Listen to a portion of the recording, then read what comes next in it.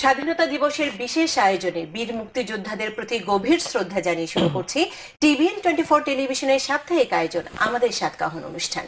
অবশ্যই এটি বিশেষ পর্ব, মার্চ মাস, এবং আমাদের আজকে সৌভাগ্য হয়েছে আমরা এমন একজন মানুষকে পেয়েছি যিনি বাংলাদেশের প্রতিনিধিত্ব করছেন নিউ ইয়র্কে। আমরা পেয়েছি নিউ ইয়র্কের কনসাল জেনারেল সাদিয়া ফয়জুন্নেসা। স্বাগত জানাচ্ছি আমাদের এই অনুষ্ঠানে। ধন্যবাদ নূপুর। মার্চ মাস খুবই ঐতিহ্যবাহী মাস, খুবই অর্থবহ মাস বাঙালির জন্য, বাংলাদেশের জন্য। এই মার্চ মাসে বিশেষ করে স্বাধীনতা দিবসের প্রাক্কালে TBN-এ আসতে পেরে আমি নিজেকে অত্যন্ত আনন্দিত, গর্বিত বোধ করছি। আমাকে আমন্ত্রণ জানানোর জন্য ধন্যবাদ। এবং আপনাকেও ধন্যবাদ জানাচ্ছি যে আমাদের এই বিশেষ আয়োজনে আপনাকে পেয়েছি। প্রিয় দর্শক, আপনারা জানেন আমাদের সাতকাহন অনুষ্ঠানে একজন নারীর পথ চলা, সেই সাথে তার প্রতিবন্ধকতার স্বপ্ন, ভালো লাগা সবকিছুই জেনে নেই। এবং এই পুরো অনুষ্ঠান জুড়ে আপনাদের সাথে আরো আছি আমি নূপুর চৌধুরী। এবং সাদিয়া ফয়জুন্নেসা যে নামটির সাথে ব্যক্তি একজন নারী হিসেবে চেয়েও আমি বলবো বাংলাদেশের নামটি জড়িয়ে আছে, কারণ তিনি এখানকার কনসাল জেনারেল হিসেবে দায়িত্ব পালন করছেন। এবং নিউ ইয়র্কের মানুষ হিসেবে আমরা গর্বিত যে একজন নারীকে আমরা এই প্রথম এখানে আমরা পেয়েছি। সাদিয়া ফয়জুন্নেসা এই অনুষ্ঠানের ধরনই এমন, একজন নারীর পথ চলা আমরা জেনে নিই। তবে সাদিয়া ফয়জুন্নেসার নামের ব্যক্তি, আমি যেটি বলছিলাম, নামের সাথে বাংলাদেশ শব্দটিও কিন্তু জড়িয়ে আছে। তাই পুরো অনুষ্ঠান জুড়ে আমাদের স্বাধীনতা, আমাদের ইতিহাস, ঐতিহ্য সবকিছুই চলে আসবে, সেই সাথে আপনার পথ চলা। ছোট্টবেলার একটু গল্প জেনে নিই, তারপরে আমরা বাংলাদেশে আস্তে আস্তে বাংলাদেশের স্বাধীনতা সংগ্রাম সবকিছুই আমরা গল্প করব। হ্যাঁ, ছোটবেলার গল্প বলতে গিয়ে গর্ববোধ করে এ কারণে, কারণ বাংলাদেশের বয়স আর আমার বয়স একই। কাজে আমি যখন বেড়ে উঠেছি আমি দেখেছি বাংলাদেশ বেড়ে উঠেছে, আর সেই বাংলাদেশকে আমি রিপ্রেজেন্টেটিভ হিসেবে নিউ ইয়র্কে প্রতিনিধিত্ব করতে পারছি। এটি আমার জন্য অত্যন্ত অত্যন্ত গর্বের এবং সম্মানের। আমি মনে করি না এর চাইতে আর কোনো কিছু আমাকে সন্তুষ্ট করতে পারে, এবং সেজন্য আমি প্রাণ ভরে আমার কৃতজ্ঞতা জানাই জাতির পিতা, সর্বকালের সর্বশ্রেষ্ঠ বাঙালি বঙ্গবন্ধু শেখ মুজিবুর রহমানকে। আরও কৃতজ্ঞতা জানাই আমার অন্তরের অন্তঃস্থল থেকে তার সুযোগ্য কন্যা মাননীয় প্রধানমন্ত্রী শেখ হাসিনা, যিনি এবার চতুর্থবারের মতো প্রধানমন্ত্রী হয়েছেন, এবং তিনি বাংলাদেশের জন্য মূলত, আমি নারী হিসেবেই বলছি, নারীর ক্ষমতায়নের জন্য উনি যা করেছেন তা বিশ্বে দৃশ্যমান হয়ে আছে। একটি দীপ্যমান নেত্রী হিসেবে তিনি বিশ্বে পরিচিত হয়েছেন নারীর ক্ষমতায়নে। এবং এই বিষয়টি যদি আমরা বলতে চাই যে গোটা বিশ্বের উদাহরণ কিন্তু আমরা বাংলাদেশকেই তুলে ধরতে পারি, যে বাংলাদেশের মাননীয় প্রধানমন্ত্রী শেখ হাসিনা এমন ভাবে উপস্থাপন করেছেন নারী ক্ষমতায়নের যে জায়গাটি আপনি বলছিলেন, যে তার আমলে আমরা পেয়েছি নারী স্পিকার, তার আমলে পেয়েছি আপনাদের মতো রাষ্ট্রদূত, বিভিন্ন জায়গায় নারীদের কিন্তু তিনি গুরুত্বপূর্ণ জায়গায় কিন্তু অধিষ্ঠিত করছেন। এই নারীর ক্ষমতায়ন এবং মাননীয় প্রধানমন্ত্রী শেখ হাসিনার জায়গাটি আমরা আসবো। তবে সাদিয়া ফয়জুন্নেসা, আপনি বলছিলেন বাংলাদেশ বেড়ে ওঠার সাথে সাথে আপনার বেড়ে ওঠা, সেই ছোট্টবেলায় কি স্বপ্ন ছিল যে বাংলাদেশের জাতীয় পতাকা এইভাবে বিশ্ব দরবারে মেলে ধরার জন্য এই ধরনের প্রফেশন বেছে নেবেন? স্বপ্ন ছিল মনে মনে, কিন্তু এটি জানেন অত্যন্ত প্রতিযোগিতামূলক একটি স্থান, একজন কূটনীতিক হওয়া এবং সম্মানের জায়গা বাংলাদেশের প্রেক্ষাপটে। অবশ্যই অবশ্যই সম্মানের জায়গা। আপনি জানেন পেশাগতভাবে আমি একজন ডাক্তার, আমি ডাক্তারি পড়েছি, কিন্তু আমি চেষ্টা করেছি যদি এর চাইতে সম্মানজনক কিছু হয়, দেশকে প্রতিনিধিত্ব করার মতো সুযোগ যদি আমি পাই, আমি অবশ্যই সে পেশায় নিজেকে নিয়োজিত করব। সে কারণেই কিন্তু ডাক্তারি ছেড়ে আমি BCS ফরেন সার্ভিসে পরীক্ষা দিয়েছি, এবং আমি সেখানে সিলেক্টেড হয়েছিলাম। এবং আমি গত 21 বছর ধরে বাংলাদেশকে বিভিন্নভাবে বিভিন্ন লেভেলে প্রতিনিধিত্ব করে যাচ্ছি, এবং এটি অবশ্যই একটু জেনে নিতে চাই যে কোন কোন জায়গায় আপনি সেই কাজটি করেছেন, বাংলাদেশের এই প্রতিনিধিত্বের জায়গাটি দর্শকদের আপনার মুখ থেকে একটু জানাতে চাই। আচ্ছা, আমি যখন ডাক্তারি পাশ করলাম, এট দ্য সেম টাইম আমি যখন ইন্টার্নশিপ করছিলাম, আমি গভর্নমেন্ট সার্ভিসের জন্য, ফরেন সার্ভিসের জন্য, সেটা 1998 সালে পরীক্ষা দিচ্ছিলাম। ইনফ্যাক্ট 99 সালে আমাদের জানুয়ারি মাসে আমি বাংলাদেশ ফরেন সার্ভিসে জয়েন করি, এবং জয়েন করেই যেটি হয় যে আমি একটা ভিগোরাস ট্রেনিং কোর্সের মধ্যে দিয়ে গিয়েছি ডিপ্লোম্যাসিতে, এবং বিভিন্ন দেশে, ইন্ডিয়া, বেলজিয়াম, ফ্রান্স, মূলত এই 3টি দেশে, এবং জার্মানি, এগুলিতে আমি ডিপ্লোম্যাটিক ট্রেনিং গ্রহণ করেছি। এবং যেটি চেষ্টা করেছি যে আমাদের ডিপ্লোম্যাসির বিভিন্ন দিক আছে, bilateral diplomacy, consular diplomacy, multilateral diplomacy, তো সব সেক্টরগুলিতে একটু একটু করে কাজ করা। এটা অবশ্যই আমাদের পররাষ্ট্র মন্ত্রণালয়ের নীতি যে একজন অফিসারকে বিভিন্নভাবে প্লেস করা। তো আমি আমার চাকরি জীবনের শুরুতে আমি ছিলাম জার্মানিতে, যেখানে আমি চেক রিপাবলিক এবং অস্ট্রিয়া এই দুটো দেশকে, এখন তো অস্ট্রিয়ায় মিশন তৈরি হয়েছে, আগে মিশন ছিল না, একসাথে ছিল, এই তিনটি দেশের কনসুলার অ্যান্ড ওয়েলফেয়ার এবং পলিটিক্যাল এই কাজগুলো আমি করতাম, সেটাকে বায়োল্যাটারাল ডিপ্লোম্যাসি বলা যেতে পারে। এবং পরবর্তীতে আমি দেশে ফিরে যাই এবং আমি তখন মনে করলাম যে আমাদের কূটনীতির মূল নীতি ছিল উন্নয়ন, যেটি এখনো আছে। এবং আপনি জানেন উন্নয়নে আমরা কত এগিয়ে গেছি, Bangladesh is a role model now, it's a miracle in development. তো উন্নয়নের জন্য আমার তখন মনে হলো আমার কিছু পড়াশোনা করতে হবে। আচ্ছা, আমি তখন মাস্টার্স করলাম ইন ডেভেলপমেন্ট স্টাডিজ। কোথায় সেটি? আমি ইচ্ছা করেই দেশে করেছি, আমি ব্র্যাক ইউনিভার্সিটিতে করেছি, এবং আমি গ্রামে গিয়েছি, গ্রামে থেকেছি। আমি জানতে চেয়েছি মাটির মানুষের কাছে গিয়ে যে অ্যাকচুয়ালি আমাদের বাংলাদেশের কি প্রয়োজন। আমি চাইলে হয়তো লন্ডনে এসে পড়তে পারতাম বা আমেরিকার কোন ইউনিভার্সিটিতে পড়তে পারতাম, কিন্তু আমার মনে হয়েছে সেই পড়ার চাইতে দেশের মানুষের কাছে থেকে রিসার্চ করে পড়া আমার জন্য অনেক অর্থবহ। এবং এটাতে অনেকে অবাক হয়েছে, তুমি এত ভালো ইউনিভার্সিটিতে চান্স পাওয়ার পরও কেন বাংলাদেশেই পড়ছো? বাট আমি এটা সচেতন ভাবে পড়েছি বাংলাদেশে, এবং I think I have done the right thing. আমি বাংলাদেশকে খুব কাছে থেকে জানতে পেরেছি এবং আমাদের ট্রেনিং তৃণমূল পর্যায়ে, একদম তৃণমূল। আমি গ্রামে ছিলাম এবং সেটা হচ্ছে আমার চাকরি মিড ক্যারিয়ারে। এবং আর আমাদের চাকরিতে কিন্তু ডিপ্লোম্যাটদেরকে পুরো দেশের আনাচে কানাচে ঘুরিয়ে আনা হয় এবং আমরা রিপোর্ট করি, because you have to know your country very well, হ্যাঁ, টু রিপ্রেজেন্ট হিয়ার। সো আমাদের প্রচন্ড ভাবে সে কাজটি করতে হয়েছে। তো সেইভাবে আমি আমার বায়োল্যাটারাল ডিপ্লোম্যাসিটা শেষ করার পরই আমাকে দেয়া হলো মাল্টিল্যাটারাল ডিপ্লোম্যাসিতে, এবং তখন থেকে আমি 2008 থেকে বহুপাক্ষিক কূটনীতি, যেটি হচ্ছে মাল্টিল্যাটারাল ইকোনমিক অ্যাফেয়ার্স এবং ইউনাইটেড নেশনস, এই দুইটি উইং এ আমি বিভিন্ন পর্যায়ে senior assistant secretary, director, DG এভাবে কাজ করেছি। আপনি হয়তো জানেন যে আমি এখানে জাতিসংঘতেও কাজ করেছি কাউন্সিলর হিসেবে, এবং পরবর্তীতে ডেপুটি পার্মানেন্ট রিপ্রেজেন্টেটিভ হিসেবে মাল্টিল্যাটারাল ডিপ্লোম্যাসি করেছি। এবং পরবর্তীতে আমি মনে করেছি যে প্রায় 8 বছর মাল্টিল্যাটারাল ডিপ্লোম্যাসি করার পর আমার মনে হচ্ছিল যে আমি জনসংযোগ থেকে বিচ্ছিন্ন হয়ে যাচ্ছে, আমার কাজ শুধুমাত্র এই কাগজের সাথে। With all due respect to multilateral diplomacy, I love multilateral diplomacy. That is very important for a country, small countries like Bangladesh. কিন্তু আমি নিজেই চেয়েছি যে আমি কনসুলার সার্ভিসে আবার নিজেকে নিয়োজিত করব। আমি ইয়াং ডিপ্লোম্যাট হিসেবে কনসুলার কাজ করেছি, কিন্তু আমি যখন চাইলাম যে আমি নিউ ইয়র্কের কনসাল জেনারেল হব, সবাই খুব অবাক হয়েছিল, কেননা new York is a challenging, very challenging post, but at the same time very interesting, এবং very educative. I'm learning every moment. এবং এখানে কোনো মহিলা সাধারণত আসেননি, আসতে পারতেন আমার আগেও, কারণ আমার আগে অনেক রাষ্ট্রদূত হয়েছেন, হয়তো কেউ অভিপ্রায় ব্যক্ত করেনি, আমি অভিপ্রায় ব্যক্ত করেছি এবং সেটি মিলে গেছে, আমাদের ওপেনিংও থাকতে হয়। So I have been here as Consul General for the last 9 months, 9 মাস হলো, এবং আমি বলবো আমি আনন্দের সাথে উপভোগ করছি আমার কাজ। It is very challenging. আমার দিন রাত আমি হার্ডলি হয়তো 4-5 ঘন্টাও ঘুমাতে পারি কিনা সন্দেহ, কিন্তু এবং আমরা কিন্তু বুঝতে পারছি আপনার 9 মাসে আমি দেখেছি বিভিন্ন প্রোগ্রাম থেকে যাওয়া মানুষের সাথে, এই প্রবাসী বাংলাদেশিদের সাথে একদম মিশে যাওয়া, সেই গুণটি কিন্তু আপনার আছে, যে কারণে সবাই কিন্তু খুব সাদরে আপনাকে গ্রহণ করেছে। আমি কৃতজ্ঞ আমাদের এখানকার এই ভাইব্রেন্ট কমিউনিটির কাছে। তারা আমাকে প্রচন্ড ভালোবাসা দিয়েছেন, প্রচন্ড সম্মান দিয়েছেন, প্রচন্ড সহযোগিতা করেন। আমার ভালো লাগে মানুষের কাছাকাছি যেতে। এবং একটি জিনিস নূপুর, প্রথম কাজ আমি যেটা করেছি এসে কনসুলেটে, যে আমার সহকর্মীদেরকে নিয়ে আমি প্রতি 2 সপ্তাহ পর পর বসে একটা ব্রেইনস্টর্মিং সেশন করতাম। এবং আমি যেটা এখনো করি, ফ্রিকোয়েন্সি একটু কমে এসেছে কাজের অন্যান্য কাজের কারণে, মোটিভেশনাল ক্লাস, হ্যাঁ, যে আমাদেরকে মোটিভেট করতে হবে, ওয়াই উই আর হিয়ার, আমরা এখানে কেন।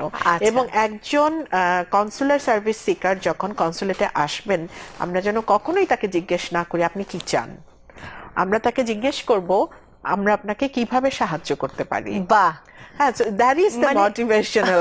So আমি গর্বের সাথে বলতে পারি I have a small team. We have limitations but we are really committed and আমি আমার সার্ভিসকে আরো বেশি people friendly, accountable করার চেষ্টা করেছি এবং মনিটরিং সিস্টেমটা খুব জোরদার করেছি যাতে করে কারো কোনো কমপ্লেইন থাকলে আমরা সেটা দেখতে পারি। শতভাগ তো পরিপূর্ণতা কোনো কাজেই হয় না, কিন্তু চেষ্টা তো শতভাগ করা যায়। চেষ্টাটি আমি একটু ভিন্নভাবে আপনার কাছে জানতে চাই যে আপনার সফলতার যে জায়গাটি, ইচ্ছা শক্তি আমরা বলতেই পারি যে আপনি যে বয়সে যে সময়ে এখানে আছেন সেটি একটি পর্যায়ে এসে কিন্তু আমরা সফল বলতেই পারি ব্যক্তি হিসেবে সাদিয়া ফয়জুন্নেসা যে জায়গাটি। আমি আরেকটি বিষয় জানতে চাই যে আপনি গল্পগুলো যেভাবে সহজ করে বলছিলেন যে একজন কূটনৈতিক হওয়ার জন্য সে তৃণমূল পর্যায়ে কাজ থেকে শুরু করে বিভিন্ন জায়গায়, সে কাজটি কিন্তু আমরা এখন যতটা সহজে শুনছি ততটা সহজ নয়, নিজেকে তৈরি করতে হয়, বিভিন্ন পরিস্থিতি থাকে। আপনার কাছে যেহেতু আপনি একজন কূটনৈতিক, আমি একটু ভিন্নভাবে জানতে চাই যে বাংলাদেশের প্রেক্ষাপটে একজন নারী কূটনৈতিকের আপনার যে এগিয়ে যাওয়া, কখনো কি মনে হয়েছে আমি নারী হিসেবে এই প্রতিবন্ধকতার সম্মুখীন হয়েছি? যেহেতু এটি নারীদের অনুষ্ঠান, আমি প্রায়ই এই প্রশ্নটি করে থাকি বিভিন্ন ক্যারিয়ারে, আর আপনি যেহেতু অনেক সম্মানের একটি জায়গায় আছেন, বাংলাদেশকে প্রতিনিধিত্ব করার জায়গায়, সেই জায়গাটি থেকে একটু জানতে চাই। সেটি যে কোনো ক্ষেত্রেই হতে পারে যে আপনি নারী হিসেবে কখনো কি মনে হয়েছে যে আমি যদি নারী না হতাম এই জায়গাটিতে এই প্রতিবন্ধকতা আমার আসতো না? খুবই ইন্টারেস্টিং কোয়েশ্চেন নূপুর। আচ্ছা, you know with time thought process changes. আমার মনে হয় আমি 3 বছর আগেও ভাবতাম আমি কোনো প্রতিবন্ধকতার শিকার হইনি, আই এম প্রিভিলেজড। আচ্ছা, কিন্তু এখন আমি ভাবি হ্যাঁ, প্রতিবন্ধকতা নারীর আছে এবং এটি দূর হতে আরো অনেক অনেক বছর লাগবে, শুধু বাংলাদেশ বলে নয়। যেহেতু আমি ডিপ্লোম্যাট, আমি বিভিন্ন উন্নত দেশের ডিপ্লোম্যাটদের সাথেও কথা বলেছি, শুধু নারী বলে নয়, ইভেন যারা mail diplomat, they are also facing some challenges in their personal, in their family life. So আমাদের পেশাটি এরকম, ডিপ্লোম্যাটদের প্রথমত ইররেসপেক্টিভ অফ জেন্ডার ফ্যামিলি লাইফে অনেক স্যাক্রিফাইস হয়, বাচ্চাদেরকে অনেক স্যাক্রিফাইস করতে হয়। আমার একটা কথা আমি সেদিন জাতিসংঘে বলছিলাম, নারীর ক্ষমতায়নে, YONO CSW commission on the status of women চলছিল। আমার যখন প্রথম সন্তান হয় তখন আমি ইন্টারভিউ দিচ্ছিলাম চাকরির জন্য। হ্যাঁ, তখন আমার ম্যাটারনিটি লিভ ছিল অনলি 3 months। আচ্ছা, হ্যাঁ, মাননীয় প্রধানমন্ত্রী সেটিকে 6 মাস করেছেন। পরে আমার দ্বিতীয় ছেলে যখন হয় তখন কিন্তু আমি 6 মাস পেইড আর্নড লিভ পেয়েছি এবং আমার সিনিয়রিটি কাটা যায়নি। আচ্ছা, so that was not being affected. So I'm privileged that আমার প্রাইম মিনিস্টার বুঝতে পেরেছেন যে মেয়েদেরকে এগিয়ে নিয়ে যেতে হলে পলিসি লেভেলে এই ধরনের চেঞ্জ আসতে হবে। হ্যাঁ, সো আমার বাচ্চাকে আমি 6 মাস ব্রেস্ট ফিড করাতে পেরেছি, which is a must. একটা মহিলার প্রথম কর্তব্য হচ্ছে জাতি গঠন, that is the family. Then second হচ্ছে একটা সোশ্যাল রেসপন্সিবিলিটি আছে, কারণ একটা মেয়েদের ইনস্টিংক্টই অন্যরকম। হ্যাঁ, মেয়েদের মধ্যে মোর কমিটমেন্ট থাকে এবং মোর প্যাশনেট থাকে, মোর রেসপন্সিবিলিটি থাকে। তো এবং থার্ড হচ্ছে work life. So how do you manage your biological clock? যখন তুমি মা হবে ঠিক সেই মুহূর্তে হয়তো তোমার জন্য একটা খুব ভালো অপরচুনিটি ওয়েট করছে ওয়ার্ক লাইফে। So how will you balance that? 34 years হয়ে গেলে you become a high risk mother. So 34 years এর আগেই কিন্তু তোমাকে তোমার ভবিষ্যৎ প্রজন্মের কথা চিন্তা করতে হবে। শুধু চিন্তা করলে হবে না, you will have to have a support mechanism back home, যেখানে আমি 12 ঘন্টা 14 ঘন্টা 16 ঘন্টা কাজ করছি, তখন আমার বাচ্চাকে কে দেখবে? আমার লাইফ ওই সময়টা কিন্তু ক্যারিয়ার গোছানোর সময়। সো দিস ইজ সামথিং একটা মেয়ের জন্য খুবই চ্যালেঞ্জিং, যেটা আমি এখন এসে বুঝি ফিরে তাকালে, যে আমি যদি ওভাবে ম্যানেজ করতে না পারতাম, if I didn't have helping hand, if I didn't have the support of my life partner, এত দূর হয়তো আমি আসতে পারতাম না। সো মেয়েদের জন্য অবশ্যই চ্যালেঞ্জিং এবং এখনো এটি চেঞ্জ হয়নি। সেকেন্ড, এটা যেহেতু নারীদের কথা, আমি খুব ফ্র্যাঙ্কলি বলবো, সেকেন্ড জিনিস আমি যেটা ফিল করি, একটা মেয়েকে দ্বিতীয় বা তৃতীয় প্রশ্ন হিসেবে কনসাল জেনারেল, আমি সবসময় বলি আমি কনসাল জেনারেল, নারী কনসাল জেনারেল হিসেবে নিজেকে প্রমাণ করতে চাই না। দ্বিতীয় বা তৃতীয় প্রশ্ন হবে, ওয়্যার ইজ ইউর হাজব্যান্ড? আমরা কি কোনো ছেলেকে কোনোদিন জিজ্ঞেস করবো where is your wife? No. So this is the mindset, the stereotype mindset. So এটা honorable prime minister যখন তার তিনটা পয়েন্ট আছে, উনি যখনই উইমেন এম্পাওয়ারমেন্টের কথা বলেন প্রথম কথা এটা উনি বলেন ছেলেদের মাইন্ডসেট স্টেরিওটাইপ মাইন্ডসেট থেকে বেরিয়ে আসতে হবে, that is our first point. আচ্ছা, এন্ড সেকেন্ড পয়েন্ট হচ্ছে এবিলিটি, মেয়েদের সক্ষমতা বাড়াতে হবে। কেন সক্ষমতা বাড়াতে হবে? কেননা আমি ফিল করি এখনো I have to work twice or thrice harder than my male colleague to prove myself. এটি প্রমাণ করতে হয়, এটা প্রমাণ করতে হয়। These are all truth. হ্যাঁ, বাট আমরা কিছু প্রিভিলেজ মহিলা আছি যারা হয়তো ভালো লাইফ পার্টনার পেয়েছি, বাবা মারা সাপোর্ট করছে, শ্বশুর শাশুড়ি সাপোর্ট করছে, আমরা এগিয়ে যাচ্ছি, সমাজ সাপোর্ট করছে, তোমরা সাপোর্ট করছো, মিডিয়া সাপোর্ট করছে, বাট নট অল। হ্যাঁ, সবাইকে তো এটার সাপোর্টটা পায় না। এবং তুমি যেহেতু প্রশ্ন করেছো যে ডিপ্লোম্যাসিতে কিরকম, diplomatic life is really challenging. We are on duty 24/7, 24 ঘন্টা আমরা অন ডিউটি থাকি, এবং এই জিনিসটা অনেকে বুঝে উঠতে চায় না। এমনকি আমার বাবা মাও মাঝে মধ্যে আমাকে বলে তুমি কি এমন করো যে 7 দিনে একবার ফোন করতে পারো না। সেই জায়গাটাতে আমরা একটা ছোট্ট বিরতিতে যাই, খুব মজার বিভিন্ন পয়েন্ট এসেছে, সেই সাথে আমরা একটু ইতিহাসের আলোকেও বাংলাদেশকে আপনার মুখ থেকে আমরা দর্শকদের সামনে উপস্থাপন করতে চাই, যেহেতু এটি মার্চের বিশেষ অনুষ্ঠান, আমাদের সাতকাহন অনুষ্ঠানে। প্রিয় দর্শক, আপনারা দেখছেন আমাদের সাতকাহন অনুষ্ঠানের বিশেষ এই পর্ব। এই পর্যায়ে সময় হয়েছে ছোট্ট একটি বিরতি নিবার, সাথেই থাকুন। আবারও আমন্ত্রণ জানাচ্ছি আমাদের সাতকাহন অনুষ্ঠানের বিশেষ এই পর্ব। আর এই বিশেষ পর্বে আমরা বিশেষ একজন মানুষকে পেয়েছি, যিনি আমি বলবো যে নিউ ইয়র্কে আপনাকে যখন দেখেছি যে আমরাও যারা চ্যালেঞ্জিং প্রফেশনে থাকি, আপনি বলছিলেন যে আপনার পেশাটি অনেক চ্যালেঞ্জিং, এবং আমাদের মতো গণমাধ্যম কর্মীরা নারী হিসেবেও কিন্তু অনেক চ্যালেঞ্জ ফেস করতে হয়। কিন্তু আমাদের সামনে যখন আপনাদের মতো কোনো মডেল থাকে, বিশেষ করে আমি তাদের কাছ থেকে অনেক কিছু শেখার চেষ্টা করি। তুমি আমাদের মডেল, তুমি আমাদের মডেল। আমাদের যেসব নারীরা পিস বিল্ডিং এ গিয়েছে, পিস কিপিং এ গিয়েছে, ফিল্ডে কাজ করছে, যেসব মহিলা পুলিশরা ফিল্ডে কাজ করছে, দে are doing much more hard work. আমাদের পলিটিশিয়ানরা যারা ফিল্ডে কাজ করছে, তারা তো আমার চেয়ে অনেক বেশি পরিশ্রম করছে। So they R hour role model. সবাই এক একজন এক এক ভাবে রোল মডেল হয়ে যায়, এবং আমরা বলি যে নারীদের অনেক প্রতিবন্ধকতা আছে। আপনি খুব সুন্দর করে বিভিন্ন কিন্তু পয়েন্ট এনেছেন যে আমরা নারী হিসেবে কিন্তু আমার যোগ্যতা প্রমাণ করার জন্য বারবার কিন্তু পরীক্ষা দিতে হয়, যেটি একজন পুরুষকে কিন্তু কম দিতে হয়। এবং আরেকটি বিষয় যে অফিস, এবং আপনি বলছিলেন যে মাতৃকালীন ছুটির যে বিষয়টি মাননীয় প্রধানমন্ত্রী শেখ হাসিনা যেটি করেছেন, আমরা উন্নত বিশ্বে থাকি, সেই জায়গাটিতে কিন্তু আমরা পাই না যে আমার বাচ্চা হবে সে কারণে আমি পেইড লিভ পাবো 6 মান্থ, এবং সিনিয়রিটি কাটা হবে না, সিনিয়রিটি কাটা হবে না, এবং আমাকে কিন্তু বাচ্চা হওয়ার পর আবার এসে প্রমাণ করতে হবে যে না, আমি আগের মতো যোগ্য আছি এবং আমি কাজ করতে পারি। এবং অফিসে আরেকটি বিষয় আছে যে ওর তো বাচ্চা আছে, ওর তো ফ্যামিলি আছে, ও তো ঠিকভাবে সময়টি দিতে পারবে না। মানে এই যে কিন্তু দেখা যায় যে একটি পুরুষ কলিগের চেয়ে মেয়েরা কিন্তু অনেক বেশি কাজ করছে এবং সততার সাথে কাজ করছে। That is the natural instinct, and that was being tapped by Honorable Prime Minister. উনি মোবাইলে মেয়েদের টাকা পাঠান, যেটা স্কুলের স্টাইপেন্ডটা মাকে পাঠিয়ে দেন, বাবাকে দেন না। এভাবেই কিন্তু নারীর এগিয়ে যাওয়াটা কিন্তু একদম রাষ্ট্রীয় পর্যায়ে থেকে যদি হয়, তাহলে কিন্তু পথ চলা অনেক সহজ সুন্দর হয়। আমরা যেহেতু মার্চের বিশেষ অনুষ্ঠান, আরো আসবে ব্যক্তি হিসেবে, নারী হিসেবে আপনার পথ চলা, তবে যেহেতু মার্চের অনুষ্ঠান, আমরা একটু ইতিহাসের আলোকে আপনার মুখ থেকে, যেহেতু আপনি বাংলাদেশের প্রতিনিধিত্ব করছেন নিউ ইয়র্কে, একটু জেনে নিতে চাই।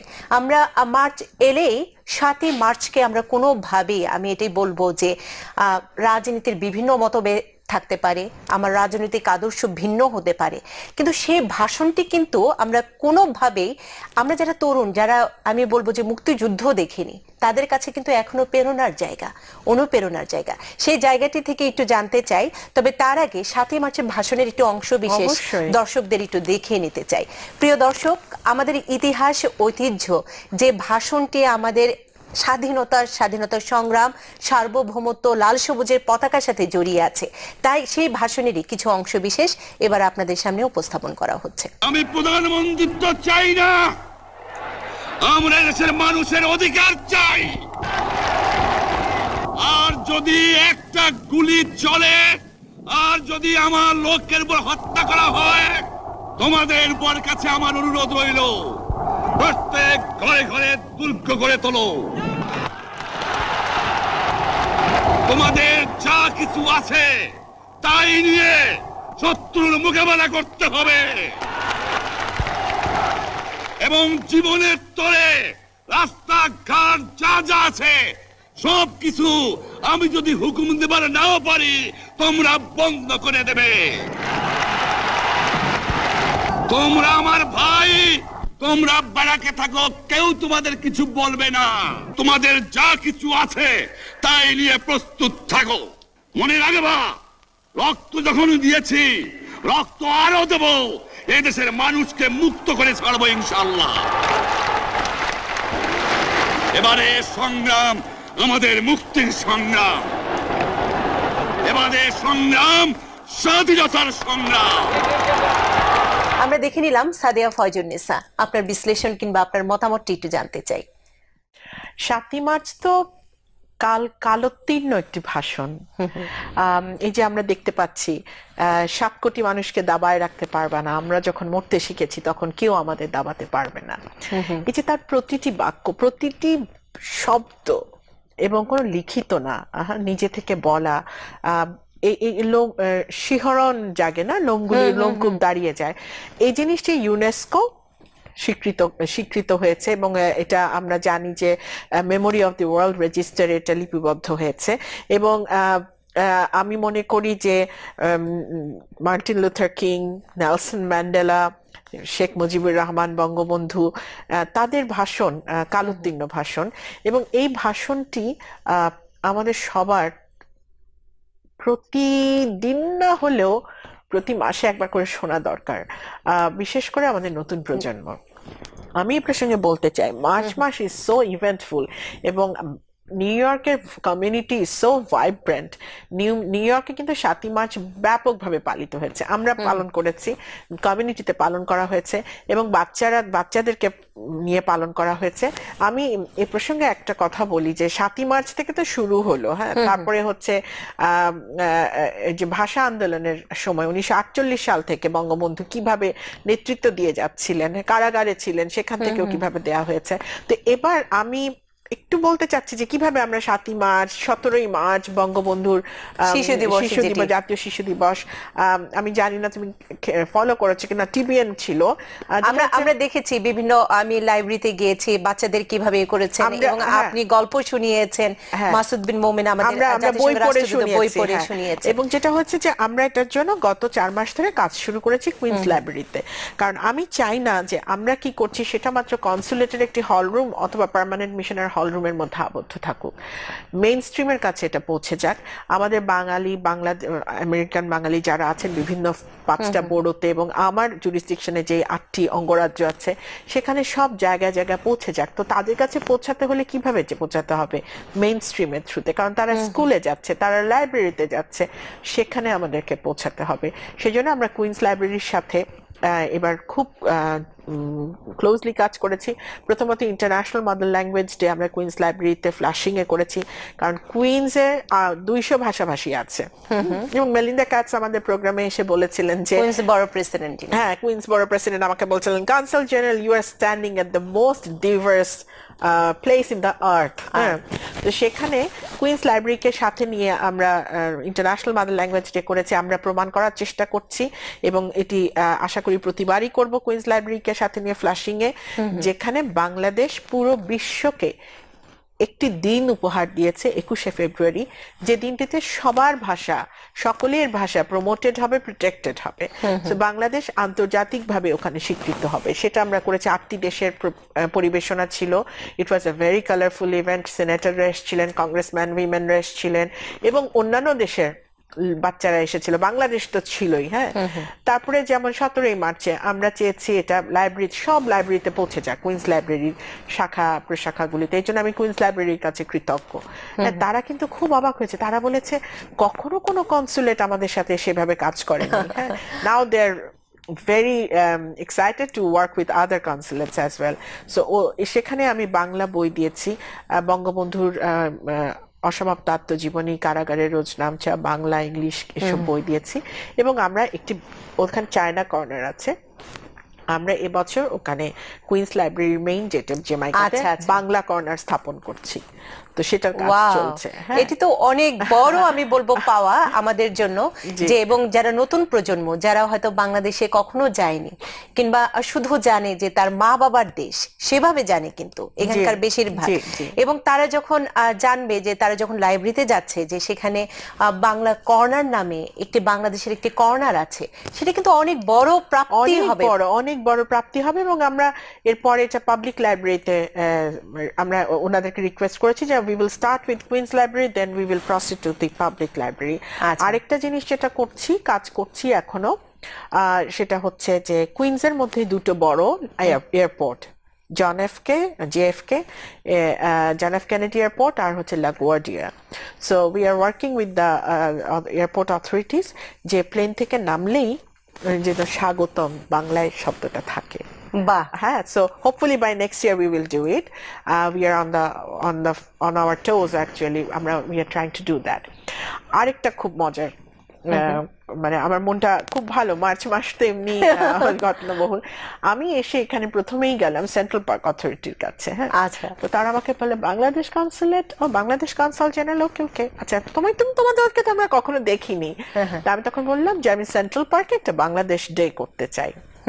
তোরা বললো যে তোমার আগে তো অনেক দেশ আছে যারা সাধারণত অন্যান্য দেশ করে, তাদেরকে আমরা প্রেফার করি, তাদের ডেটগুলি হয়ে যাবার পরে যদি কোনো ডেট থাকে তাহলে তুমি পাবো, you will have to wait other 2 years 3 years। আমি বললাম তুমি আমার নাম লেখো আগে, কবে করবো সেটা দেখি। And then we পারসুড really hard. আমরা অনেক রকমের ডিপ্লোম্যাটিক পারসুয়েশন এখানে সেখানে করে finally we got a day. আজকে আমি পাবলিকলি বলছি, it will be public soon also. আমরা 16th of June সেন্ট্রাল পার্কের ব্যান্ডশেল, যেখানে ফোয়ারাটা আছে, যেটা হচ্ছে ঐতিহাসিক স্থান, সেখানে আমরা একটি দিন পেয়েছি বাংলাদেশ, এবং আমরা we will start in a moderate way, খুবই ছোট আকারে শুরু করব, কারণ প্রথমে আমাদের ফুটস্টেপ রাখতে হবে সেন্ট্রাল পার্কে যে বাংলাদেশ করতে পারে। এবং আমাদের এই প্রোগ্রামটা যদি কোনো হ্যাসেল ছাড়া সুন্দরভাবে হতে পারে, প্রতি বছর আমরা বাংলাদেশ ডে করবো ব্যান্ডশেলে, হ্যাঁ, সেন্ট্রাল পার্কে। এবং আগামী বছর আমার ইচ্ছা আছে বঙ্গবন্ধুর 100তম জন্মবার্ষিকী সেন্ট্রাল পার্কে পালন করা, এবং তারপরের বছর স্বাধীনতা সুবর্ণ জয়ন্তী সেন্ট্রাল পার্কের ওই বড় জায়গাটাতে। এবং আমাদের TBN24 টেলিভিশনের সৌভাগ্য হয়েছে আপনার অ্যানাউন্সমেন্ট আমাদের TBN24 টেলিভিশনের মাধ্যমে হলো যে 16 জুন আমি এই প্রশ্নটি আপনাকে কিন্তু করতাম এই যখন ইতিহাস ও ঐতিহ্য এসেছিল, যে আমরা বিচ্ছিন্নভাবে অনেক অনুষ্ঠান আমাদের বাঙালি আমি প্রবাসীদের প্রতি অনেক শ্রদ্ধা রেখে বলছি যে পহেলা বৈশাখ 21শে ফেব্রুয়ারি সবকিছুই আমরা করছি, কিন্তু কোথায় যেন একটু বিচ্ছিন্নতা আছে। তো সেই জায়গাটিতে একসাথে এনে এই যে বাংলাদেশ ডে করা, সেই প্রসঙ্গে আমি আসতাম, যদিও আপনি অ্যানাউন্সমেন্ট করে দিয়েছেন, এবং সেটির পরিকল্পনা আপনি যদি প্রবাসীদের কিছু জানাতে চান সেটি আমাদের মাধ্যমেই হোক শুভ সূচনাটি।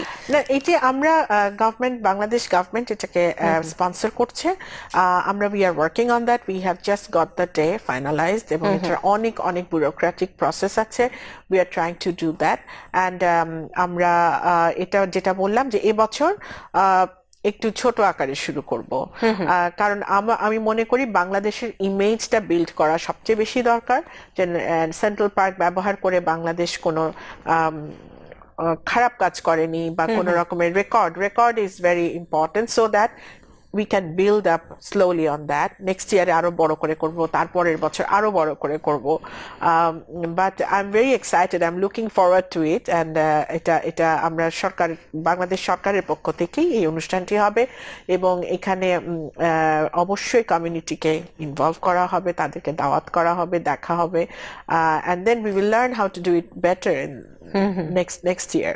So this is what we are trying to reach to the mainstream. আমি আপনার খেয়াল আছে কিনা, আপনি যখন আমাকে প্রথম ইন্টারভিউ করেছিলেন আমি বলেছিলাম যে আমি মূলধারার সাথে বাংলাদেশকে নিয়ে যেতে চাই বলেছিলেন। হ্যাঁ, আপনি যখন প্রথম এসেছিলেন প্রথম সাক্ষাৎকারে। জি, এবং বাংলাদেশকে এখন নিউ ইয়র্কের কোনো রাস্তার পথচারীর সাথে কথা হলে বলে, ও বাংলাদেশ, ও the George Harrison and Ravi Shankar concert for Bangladesh. ওইখানে তারা এখনো পড়ে আছে।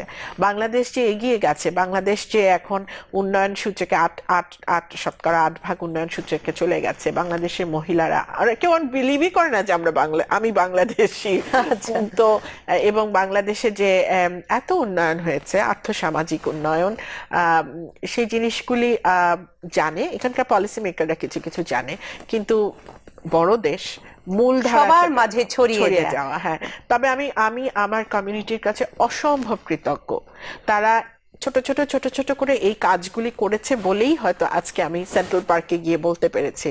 I am sure central park খবর নিয়েছে যে এরা কি করে বিভিন্ন জায়গায়। হ্যাঁ, তো কমিউনিটির হেল্প ছাড়া, কমিউনিটির ছাড়া, মানে কোঅপারেশন ছাড়া কখনোই এটা সম্ভব না, কোনো কিছুই করা সম্ভব না। আরেকটা ছোট্ট বিরতিতে যাই।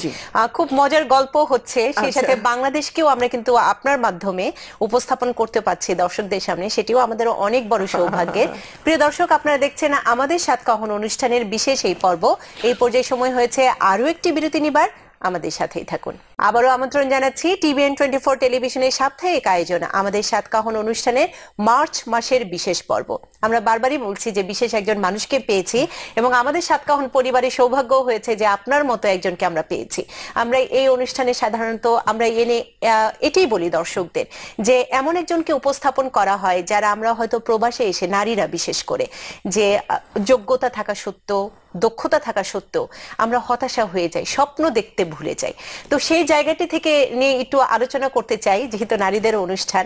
আমি আপনার কাছে জানতে চাই যে আমরা ঢাকা বিশ্ববিদ্যালয় কিংবা আমরা দেখেছি যে ভালো ভালো জায়গায় পড়াশোনা করে এসেছেন নারীরা, এখানে প্রবাসে যারা এসেছেন, এসে পথ খুঁজে পান না। তারা অনেক সময় কি করবেন সেটিও বুঝে উঠতে পারেন না। নতুন দেশ, নতুন ভাষা, নতুন পথ, সেটির জায়গা। তো সেই জায়গায় নারীদের নিয়ে কোনো কিছু করার কি আপনার ভাবনা আছে প্রবাসী নারীদের জন্য? হ্যাঁ, আপনি অনেক কিছুই করছেন, কিন্তু আমি স্পেসিফিকলি একটু নারীদের কথা জানতে চাই। প্রবাসী নারীদেরকে নিয়ে অনেক কিছু করার ইচ্ছা আছে। আচ্ছা, সময় যদি আমাকে পারমিট করে আমি করব। একটা ছোট্ট উদাহরণ দিই। গত সপ্তাহে আমাদের ফরেন কনসালদের একটা অ্যাসোসিয়েশন আছে, সোসাইটি ফর ফরেন কনসালস, SOFC বলে। সেখানে নারী দিবসে প্রতি কমিউনিটি, প্রতি কনসাল জেনারেল তার একজন নারী, যে এক্সপ্যাট্রিয়েট নারী, যে মাইগ্রেন্ট হিসেবে এসে কমিউনিটিতে অবদান রাখছে, তাদেরকে স্বীকৃতি দেয়। এবার আমি বিপাকে স্বীকৃতি দিয়েছে এবং বিপাশে স্বীকৃতিটি গত সপ্তাহে পেয়েছে। এবং এটি SOFC যিনি প্রেসিডেন্ট, জর্জিয়ান কনসাল জেনারেল, তিনি ওটা হাতে তুলে দিয়েছেন। এটি সামান্য না, এটি কিন্তু একটা অনেক বড় স্বীকৃতি। হ্যাঁ, যেমন ইন্ডিয়া থেকে নীতা জৈন পেয়েছেন, যিনি ডেমোক্র্যাট লিডার। এরকম করে আমি আমাদের সমাজ, আমাদের নারীরা যে এখানে আসলে যারা ভালো কাজ করছে তাদেরকে আমি তুলে ধরতে চাই। এর আগে নাইমা আপা পেয়েছেন, তার আগে ডক্টর গুলশানারা পেয়েছেন। তো ওরকম করে নারীদেরকে অবশ্যই রেকগনাইজ করতে হবে প্রথমত। দ্বিতীয়ত, আমার কনসুলেটে আমি নারীদেরকে নিয়ে অ্যাকচুয়ালি ইচ্ছা ছিল এবার নারী দিবসে করে ওঠা হয়নি। আমার তখন মনে হচ্ছে ওয়াই ইন নারী দিবস। হ্যাঁ, আচ্ছা, নারী দিবসে কেন করতে হবে, আমি যে কোনো সময় করতে পারি। তো নারীদেরকে নিয়ে আমরা কয়েকটা সিরিজ প্ল্যান করছি, যেখানে এখানকার যে মেয়র অফিসে কমিশনার যিনি আছেন, উইমেন ইস্যু নিয়ে কাজ করেন, তাদের অফিসের রিপ্রেজেন্টেটিভ এনে এবং মহিলাদের কোন রকমের আইনি সহায়তা থেকে শুরু করে কি রকম সহায়তা দেওয়া হয় সেই জিনিসগুলিকে পরিচিত করা। আচ্ছা, সেটি করার ইচ্ছা আছে। আমি ইয়াং জেনারেশনের নারীদেরকেও আলাদা করে সবসময় আমি যেখানে যাই বলি, আমাদের 1000 বাপা পুলিশ আছে, বাপাতে কিন্তু 19 জনের বেশি মহিলা আছে। মহিলাকে আলাদা করে করা, সেরকম আমার অনেক ইচ্ছা আছে, মহিলাদেরকে রেকগনাইজ করা। আর সর্বশেষ এই 3 দিন আগে আমাকে commission of the status of women, যেহেতু আমি UN এ ছিলাম, UN হয়তো আমাকে চেনে আর তারা জানে যে আমি এখন কমিউনিটির সাথে কাজ করি, কনসাল জেনারেল। সো কনসাল জেনারেলের পার্সপেক্টিভ সম্বন্ধে শোনার জন্য ওরা আমাকে প্যানেলিস্ট হিসেবে দাওয়াত করেছিল 3 দিন আগে জাতিসংঘে, এবং সেখানে আমি বলে এসেছি স্ট্রংলি যে কিভাবে আমাদের মহিলারা, বাংলাদেশি মহিলারা এখানে সংস্কৃতি, শিক্ষা, এবং শান্তি সমাজে এবং বাড়িতে শান্তি প্রতিষ্ঠার জন্য কিভাবে কাজ করে যাচ্ছে এবং কত স্যাক্রিফাইস করে যাচ্ছে এবং তারা খুব অবাক হয়ে গেছে, কারণ ইউএন তো শুধু ইউএন এর রেজলিউশনের ল্যাঙ্গুয়েজই পড়ে, সমাজে কি হচ্ছে সেটাতে তো ওটা করেছি। তো I am trying to engage, I also try to connect my experience that I gained in the UN and what is happening in the community, ওটার সাথে একটু ব্রিজ করার চেষ্টা করি, মিশ্রণ করানোর চেষ্টাটি। এবং আমি বলবো যে কাজ করার জায়গাটি যেমন ইচ্ছা শক্তি আপনার খুব প্রবল, ঠিক তেমনি আপনিও কিন্তু আমি শুরুতেই বলেছিলাম যে প্রেরণার একটি জায়গা, নারী একজন কূটনৈতিক, সেই সাথে আপনার এগিয়ে চলা আমাদের অনেক নারীকে আমি বলবো সাহস যোগায়, প্রেরণা যোগায় যে এগিয়ে যেতে হবে নারীদের পিছু। একটা কথা আমার মনে হয় বলতে ভুলে গেছি, প্রতিটা মেয়েকে খুব সুন্দর করে প্ল্যান করতে হবে একদম জীবনের শুরু থেকে। হ্যাঁ, আমরা মনে হয় প্ল্যানিং এ একটু পেছানো আছি। হ্যাঁ, আমরা জানি যে আমাদের পড়তে হবে, আমাদের ম্যাট্রিক ভালো করতে হবে, আমাদের ইন্টারমিডিয়েটে ভালো রেজাল্ট করতে হবে, আমার ভালো ইউনিভার্সিটিতে ভর্তি হতে হবে, দেন আমার ভালো বাচ্চাদেরকে ভালো করে মানুষ করতে হবে। But at the same time আমি আমার ক্যারিয়ারে কিভাবে আমার দেশের জন্য অবদান রাখবো, হ্যাঁ, সেটা প্ল্যান করতে হবে আগে থেকে। হ্যাঁ, অনেকে না জেনে আমরা যা পাই সেটার মধ্যে ঢুকে পড়ি। আমাকে প্রথমে জানতে হবে আমি কি করতে চাচ্ছি। আমি যদি এই কাজটি করতে চাই তাহলে আমার পিছনে আমার সাপোর্ট কতটুকু লাগবে, কাদের কাদের লাগবে, do I have that team? হ্যাঁ, if I don't have a team that will support me, I will not be able to deliver. So planning is something and awareness is something, knowing is something. আমাদের অনেক মেয়ে কিন্তু এখন ডিপ্লোম্যাসিতে ঢুকছে, হ্যাঁ, diplomat হচ্ছে। আমি তাদেরকে মাঝে মধ্যে বলি তোমরা জেনে ঢুকছো না জেনে ঢুকছো? জানতে হবে, হ্যাঁ, জানতে হবে যে জীবন কেমন, জীবন কতটা কঠিন হতে পারে, জীবন কত রূঢ় হতে পারে, সেই বাস্তবতাটাকে কি মেনে নেওয়ার মতো শক্তি তোমার থাকবে। এবং সেই জিনিসগুলি যদি নিজেকে কন্ডিশন করতে পারি, অ্যাট দ্য সেম টাইম আমি আমার সারাউন্ডিং ওরকম একটা এবল টিম তৈরি করতে পারি যে আমার অ্যাবসেন্সে আমার বাচ্চাদেরকে খেয়াল রাখতে পারবে। হ্যাঁ, আমার অ্যাবসেন্সে আমার অফিসে আমার পিও, সেও একজন খুব ভালো সহকারী হবে, সে আমাকে হেল্প করতে পারবে। So it's all about team work. একটা মেয়ে একা কখনোই পারবে না কিছু করতে। You need a team behind মানে সেটি ফ্যামিলি লাইফ হোক, ওয়ার্ক লাইফ হোক। তো ওই প্ল্যানিং এ আমরা পেছানো আছি। হ্যাঁ, উই হ্যাভ টু প্ল্যান যে আমার এইভাবে এগোতে হবে, আমি একা এগোলে হবে না, আমাকে একটা দল নিয়ে এগোতে হবে। বাহ, খুব সুন্দর জায়গাটিতে ব্যাখ্যা করেছেন। অনুষ্ঠানের একদম শেষ প্রান্তে আপনার কথা আমার শুধু শুনতেই ইচ্ছে করছে, মুগ্ধ হয়ে শুনছি। সব শেষে এই যে আপনি পরিকল্পনার কথা বলছিলেন যে নারীদের সবাইকে নিয়ে একসাথে এগিয়ে যেতে হবে, সবকিছু মিলিয়েই জানতে চাই আরেকটু আমাদের দর্শকদের জন্য। সবকিছু নিয়ে তো এগিয়ে যেতে হবে, এই বিষয়ে কোনো সন্দেহ নেই। অনারেবল প্রাইম মিনিস্টার প্রায় এখন বলেন, মাননীয় প্রধানমন্ত্রী শেখ হাসিনা, যে মেয়েরা অনেক এগিয়ে গেছে, ছেলেদেরকে এখন এগিয়ে আসতে হবে। তবে হ্যাঁ, আমি বলবো যে positive mindset and two be able to dream, স্বপ্ন দেখা। তুমি যে কথাটি বললে যে আমরা স্বপ্ন দেখতে ভুলে যাই, স্বপ্ন দেখা ভুললে জীবন নিরর্থ হয়ে যাবে। বঙ্গবন্ধু সোনার বাংলার স্বপ্ন দেখেছিলেন, সেই একটি স্বপ্নই কিন্তু আমাদেরকে, we are being driven by that dream. হ্যাঁ, তো আমাদের স্বপ্ন দেখতে হবে। আমি ছোট্ট একটা কথা বলি, আমি রোহিঙ্গা ইস্যুতে কাজ করেছি, ক্যাম্পে গেছি, মেয়েদের সাথে কথা বলেছি, কত দুঃখ লেগেছে জানো? ওরা স্বপ্ন দেখতে জানে না, ওরা স্বপ্ন দেখতে শিখেনি। আমরা কত গর্বিত একটা জাতি যে আমাদের জাতির পিতা স্বপ্ন দেখতে শিখিয়েছেন। So we have to dream, we have to dream for a better world, we have to dream for humanity, we have to dream for rights. একজন আলোকিত মানুষ হয়ে গড়ে ওঠা, জীবনটাকে অর্থবহ করা। এবং আমি মনে করি যে জীবনের শেষ মুহূর্তে যখন পিছে ফিরে তাকাবো, তখন যেন মনে হয় যে জীবনটা উপভোগ করেছি, নিজের মতো করে নিজেকে ভালোবেসেছি, নিজের দেশকে ভালোবেসেছি, সেটাই সবচেয়ে বড় পাওয়া জীবনে। অসংখ্য ধন্যবাদ। এবং আজকে TBN24 টেলিভিশন আমি বলবো সৌভাগ্য হয়েছে আপনাকে পাওয়ার। তবে আরেকটি তথ্য জানিয়ে রাখতে চাই যে TBN24 টেলিভিশন কিন্তু আমরা চেষ্টা করছি এখানে বাংলা ভাষা, আমাদের যে সংস্কৃতি মেলে ধরার জন্য, এবং আমরাই প্রথম কিন্তু হাজারো কণ্ঠে শোনার বাংলা TBN24 টেলিভিশন আয়োজন করে।